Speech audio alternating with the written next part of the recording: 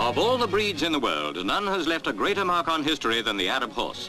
Small but strong, intelligent and tough, the strain is worth preserving.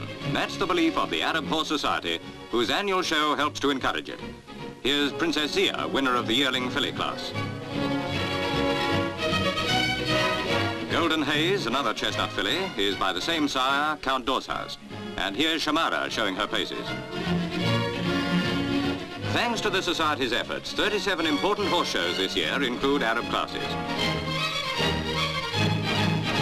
Another Arabian import to this country, but a more recent one, is the Saluki, or Gazelle Hound. So there's a Saluki show as well to bring variety to the occasion. Hey, gate crashers, fetch a policeman, lock him up. Really, my dear, the creatures one meets at Roehampton these days. Not much use keeping a Saluki in a suburban garden unless you have a 20-foot fence.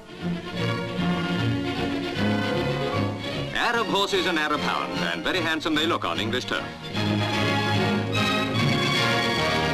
Please, Mum, can we go home now?